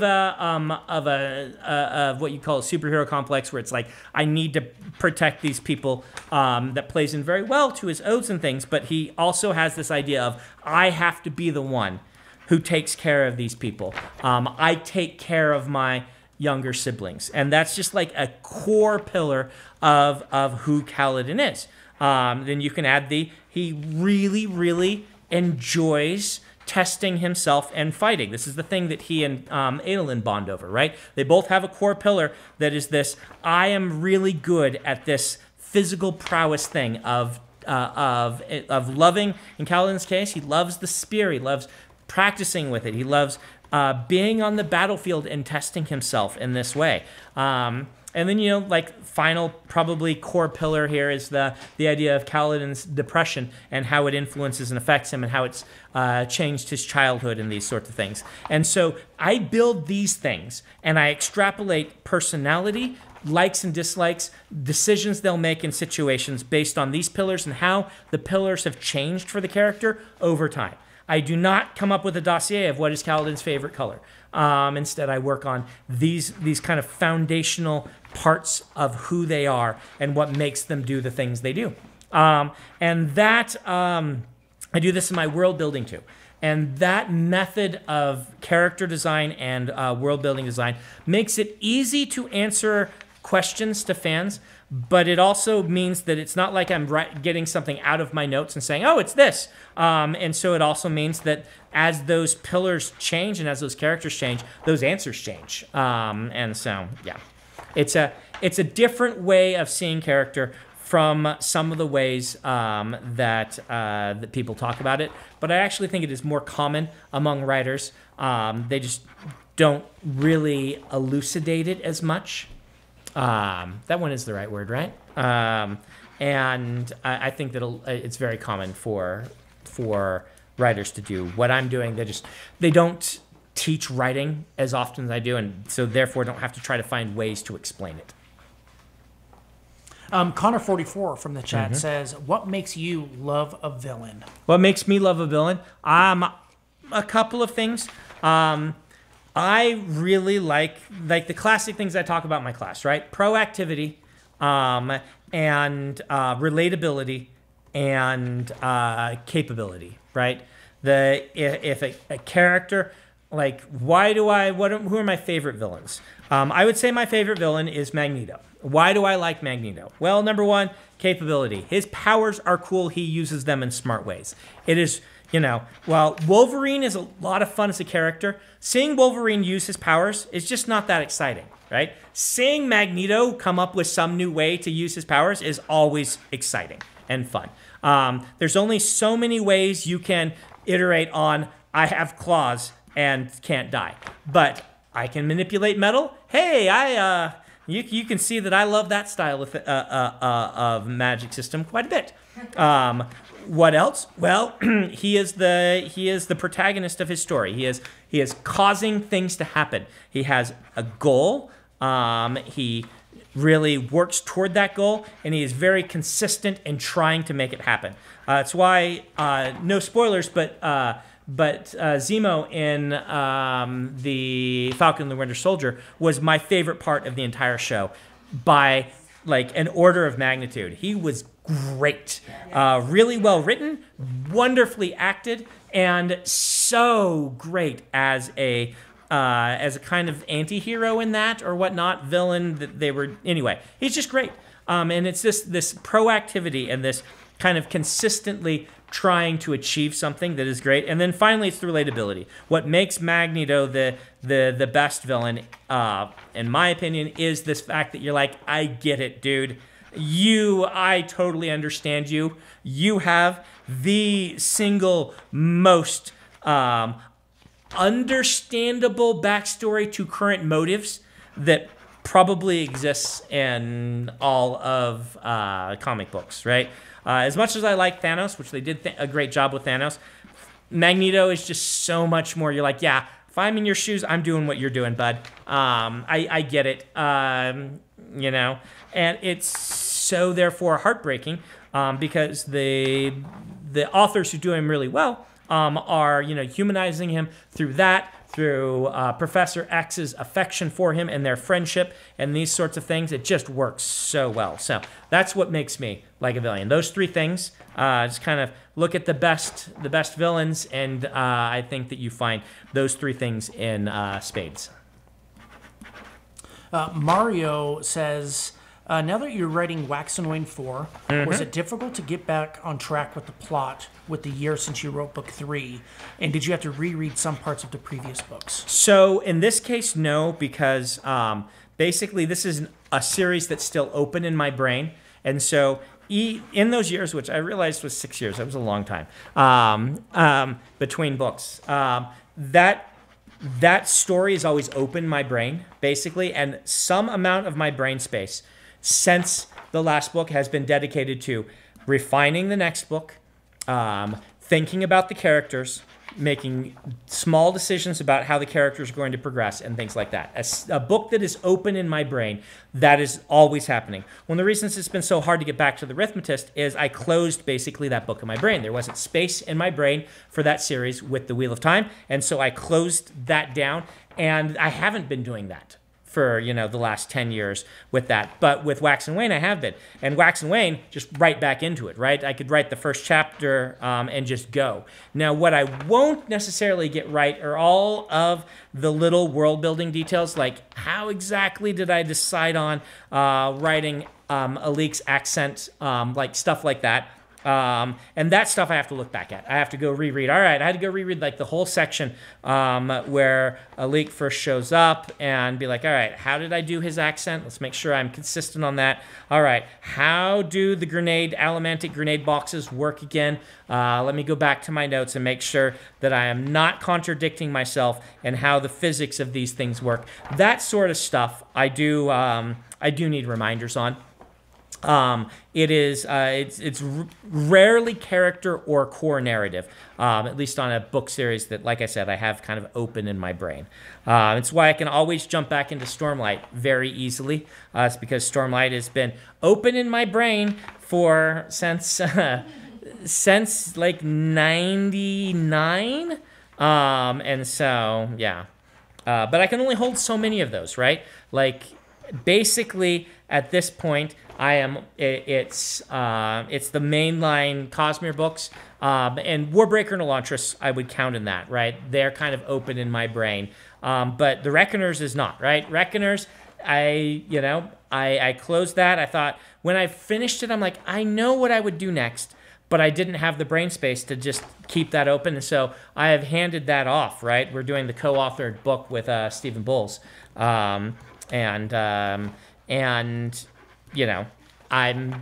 letting that one, and Legion is the same way. Alcatraz is the same way. As much as my son Dallin wants me to write another Alcatraz book, book 6 is the end there. It's just finishing things off leaves me with more brain space for other things. But I doubt that there will be many more open series I can have, right? Because right now, Stormlight, Dragonsteel, Mistborn, and to a lesser extent, Warbreaker and Elantris, and some of the other Shard worlds are things that consume a lot of my, shall we say, RAM? Is that the right thing? Right? Like my working RAM, like Six of the Dusk is in there, right? First of the Sun, I suppose I should say, and so is Threnody. Like the Cosmere stuff takes a bunch of my brain, and there aren't a lot of things I can do. Like non-Cosmere, I basically have one open series in my brain right now, which is Skyward.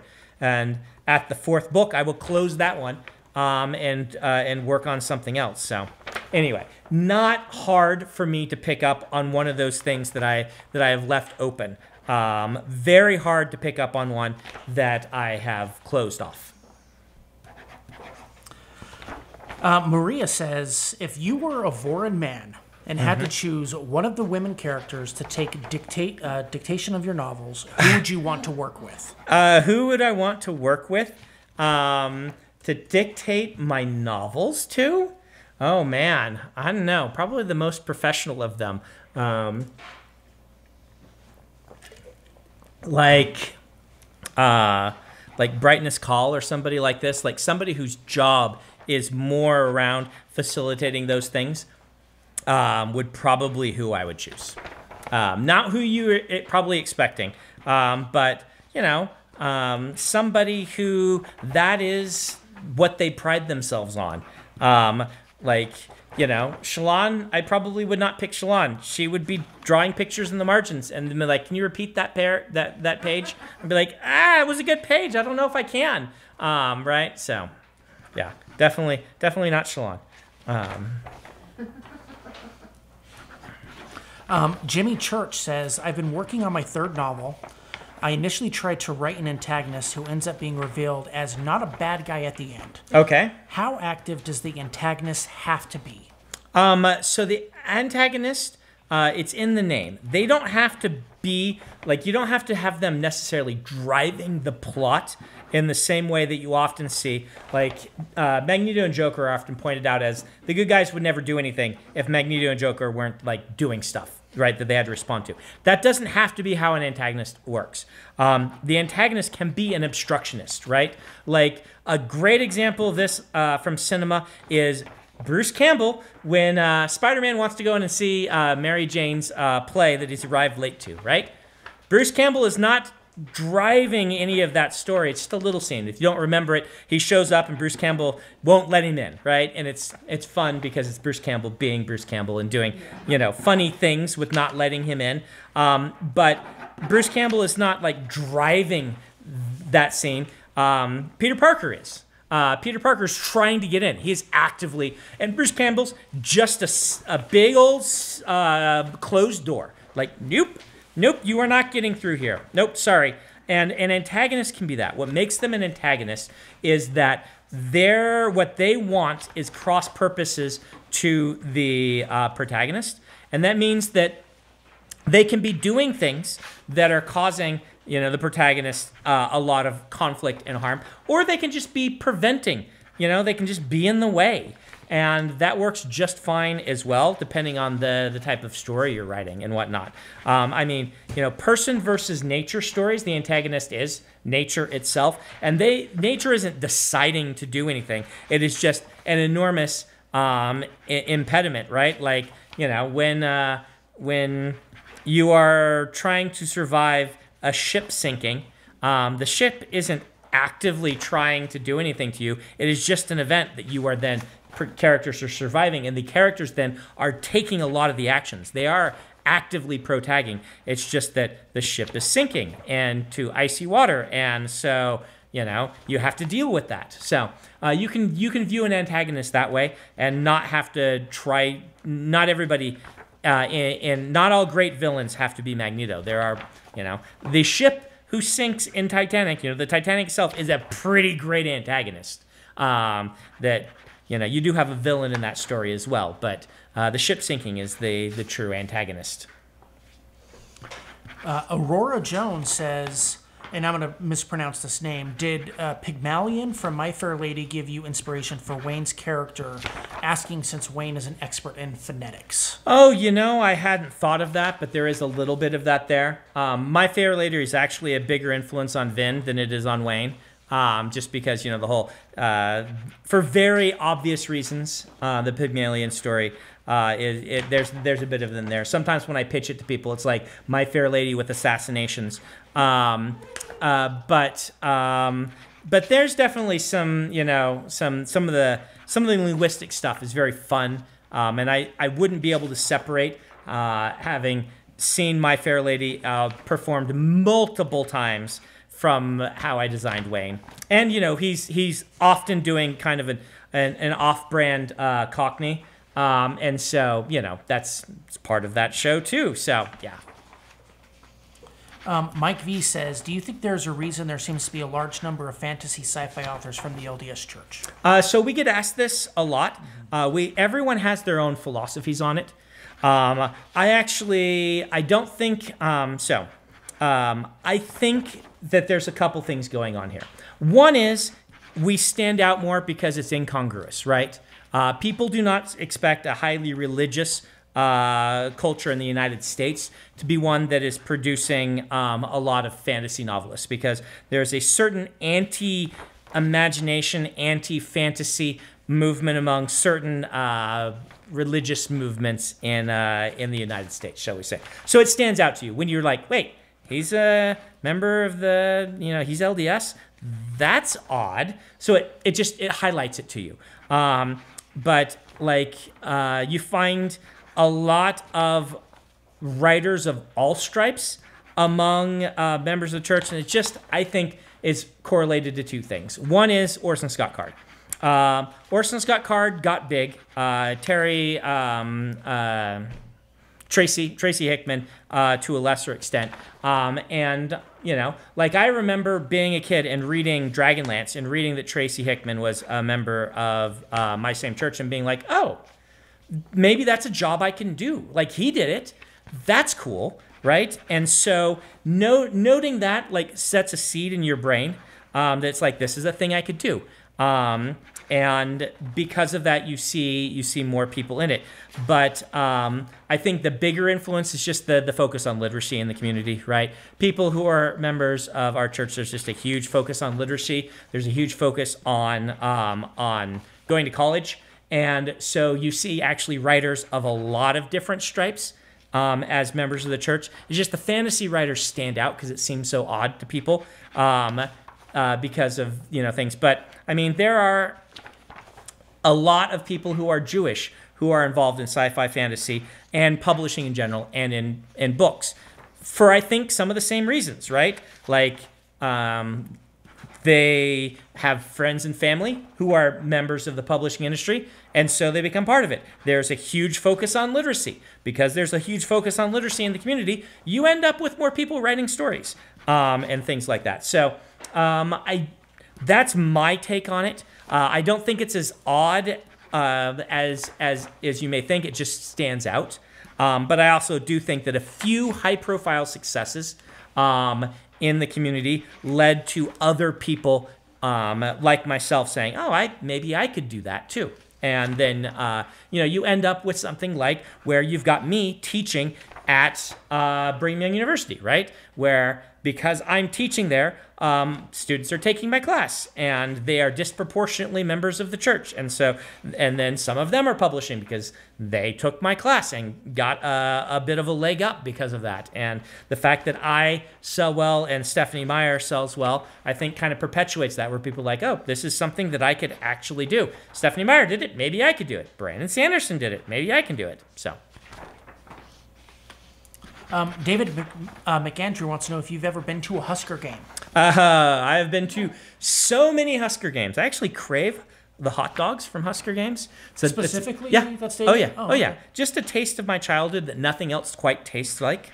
Are the hot dogs served in the Cornhusker Stadium? Like, I didn't even know if they were the same because it's been a long time since I went. But one does not simply live in Nebraska without experiencing Cornhusker fandom on a level that is difficult to understand for people who do not live in smaller cities with states with lower populations and no professional sports teams and not a lot of other entertainment options. Shall we say, right? Like I came, and I get you. I know you guys are going to be mad at me, but I get you BYU fans. I understand that you're fans of Brigham Young University. I get that, you know, that you are very sincere in your fandom. It's a different level in Nebraska. There's no professional sports teams. There aren't multiple colleges with teams, right? There is one. There are the Cornhuskers. And, you know, my before game day, our principal at my grade school would dress up as Herbie Husker in a giant costume with a giant foam hat. The principal, right? And the city shuts down on game day, and every store you would go in, if you can get to a store, because, you know, so much of the city is shut down. Every store you go into has the game on, right? That's just how it is. If you walked into a store and it was not playing the game over the speakers in the store, it would be really odd. You're like, I can't shop here. I can't track the game. If I can't, you know, we had to run out for milk. I've got to find out what's going on. Like everywhere, at least when I was growing up, that was just the way it is. Maybe the internet has changed things. Everyone has their phones so they can track. But back then, you know, you're like, everywhere you went, you were at the Huskers game wherever you were, even if you didn't want to be. Yeah, someone from Facebook said, good luck finding a red shirt in Nebraska that's not associated with the college. Yeah. And on like game day, like the entire city is red. Everything is red. Everybody's wearing red. If you're driving around, you are passing seas of red.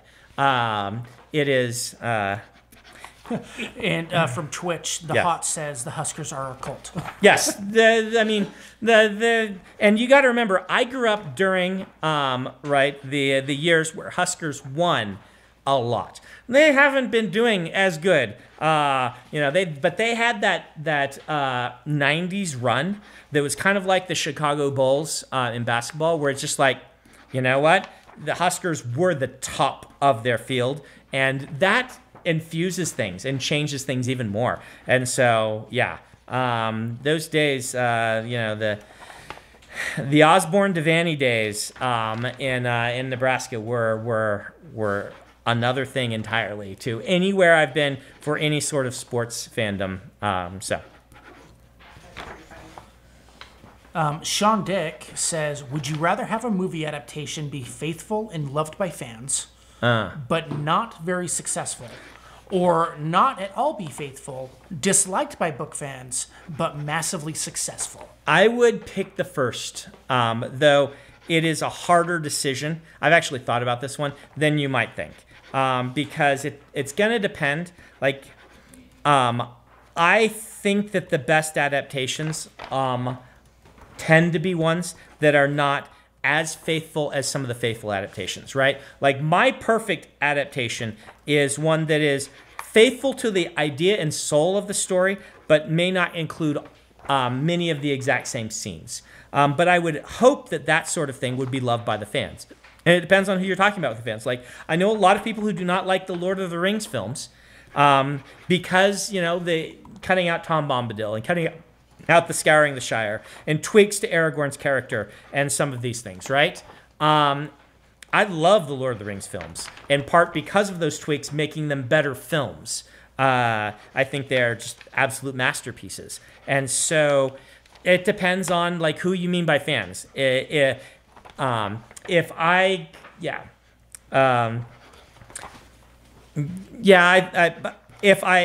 those were my only two options, I would pick the one that was not commercially successful, but was beloved by fans, because I think even over time that one becomes more of a force than the other one. And I'm trying to think of any adaptations that were beloved by fans that were not successful, at least over time. Are there any? Right? I'm trying to think of the problem is usually that it's hated by fans and it's not successful, right? I can't think of, I suppose Starship Trooper is the quintessential example of, if you are a fan of the book Starship Troopers, you are probably not going to like the movie. And right? vice versa, probably. And vice versa, right? But most people who are fans of the books and don't like the movies, it's because it's a bad movie, right? It's not. Starship Troopers happens to be a good movie, which is a total and utter renunciation and disavowal and undermining of the book. To a lesser extent, there's iRobot, right? The Will Smith iRobot, which is a good movie, without being an excellent movie, but a good movie that is not very Asimov-y, but it doesn't completely undermine Asimov's ideas. It just thematically undermines Asimov's ideas, if that makes sense. And so that might be another example of a successful one that, as a fan of Asimov, I wish we had an actual adaptation that was good, but also faithful, because Bicentennial Man was faithful, but it's not a great movie. Robin Williams is good, but it's not a great movie. And iRobot is a good movie, but it's not a very good adaptation of anything having to do with Asimov's actual philosophy. So yeah, someone in the chat, I just missed their name, but they said Jurassic Park. Jurassic Park? No, that doesn't count, because Crichton loved Jurassic Park. He was involved in Jurassic Park, right? Yeah, but I'm specifically talking about the translation between the two mediums, because it was pretty close. But it was pretty close. Obviously changes. I mean, they Ian Malcolm lives in one and dies in the other, and it's less a horror. The book is more horror, but I don't know that that's a. I think Crichton liked that adaptation, and as a fan of the book, I think it's a fantastic adaptation. Ishan Deb says The Shining. Oh, The might Shining. be a good example of that. There's the quintessential example. Good job. Would I pick to have The Shining? Yes. Like if my book inspires a filmmaker on the caliber of Stanley Kubrick to make a film on the caliber of The Shining, and it isn't a strict adaptation, like I would be happy. But that's a difference between me and other writers, which I respect. Those other writers, like Stephen King, not liking The Shining, I can totally get. I'm behind him saying no, it isn't. Someone went off and made their own thing, but it's The Shining. It's so good. That's a good example.